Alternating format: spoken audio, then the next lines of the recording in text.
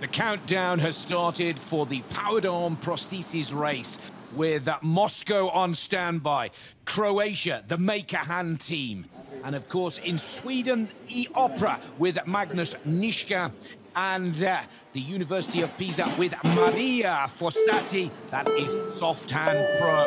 We're with Elena Zukova, who goes to the first of the 6 challenges. There are 100 points to be scored. You have 8 minutes of time. Michelle, for me, the toughest of the tough, I believe, is the breakfast and jam jar problems for Zukova right at the start of the challenge. This is a nightmare for the SuperMotorica team. Yes, she has problems with the jam jar, actually.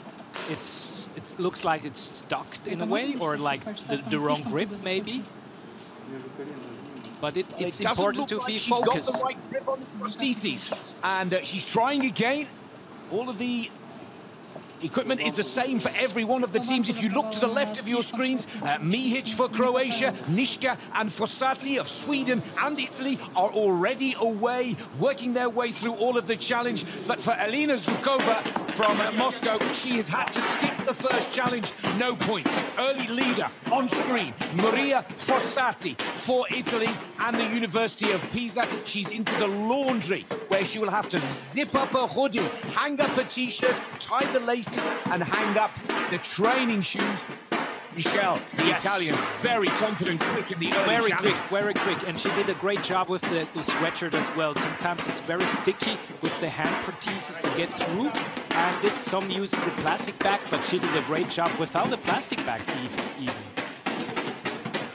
Now, working very quickly again, she can use her normal human hand if the piece of equipment is not blue. But as you can see, 2 pins. blue pegs, and here Maria has to use the prosthesis arm. And this is good. She's leading, and she's leading 4 seconds clear of Sweden, 22 seconds clear of Croatia, with Zukova now way behind the pace after that nightmare at the first stage.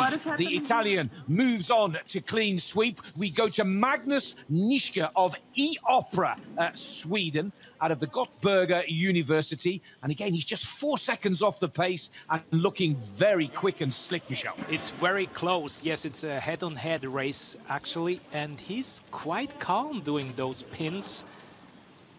Grip by grip, but yes, great job. And he has a green line, 2 green lines for Croatia as well here with the 3rd task. Yeah, there are three teams out there, Michelle, that have all got green lights. The red tells us that they have made a mistake or picked up a penalty. It is all clean so far, but the leader is Fossati. She's 29 seconds ahead of Mihic of Croatia from the Maker Hand team here, who we're looking at on screen. Look how he balances that ball, and because the ball is blue, he can only use his prosthesis arm. Exactly, well done. All those tasks, he's so... You know, he's so prepared, actually.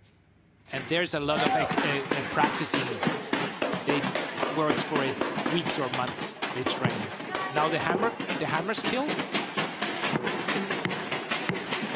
This is the home improvement, 17 points, still 45 points, maximum points for Maria Fossati and SoftHand Pro. She is our current leader. She's at the halfway point, 3 tasks to go. Let's go to Magnus Nischka now, e-OPRA and Sweden.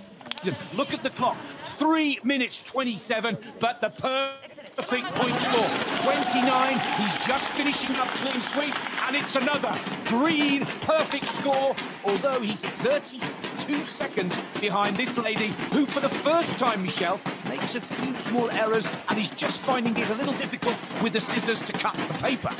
That's the nerves, actually, Nick, I guess.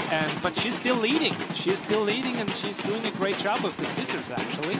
She has their own tactic to do it. I turn my...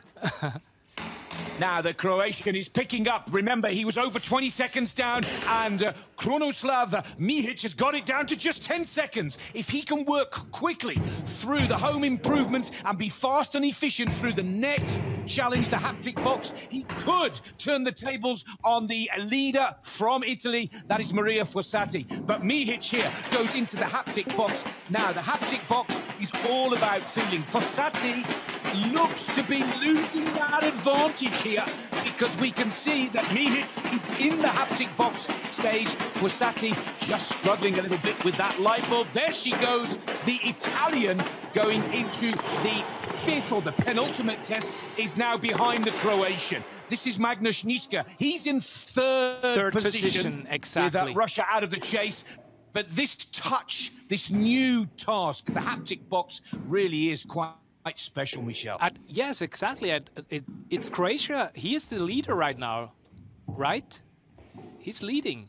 Well, this challenge is all about touch. This is all about touch, not about visual. Feelings. That is the new one for 2020. It's the final challenge for Krunoslav Mihic and the Makerhand team who've got to build that pyramid. Here match, comes Fossati, 100% looking to match. get back into the race, and it's going down to the wire here. It will go down to the last. You have to turn all of the blue cups over with the prosthesis hand and then build a pyramid. And it looks like the Croatian for the Makerhand team that has the slight advantage now over Fossati of Italy. And if he can just get these last two cups onto the pyramid, it will be a Croatian gold medal. And as Krunoslav Mihic completes the task. Fossati is having a few problems, and Croatia take the gold. End of race. In the powered of prosthesis race. That's a great performance behind the Italian in the first three tasks, but he won it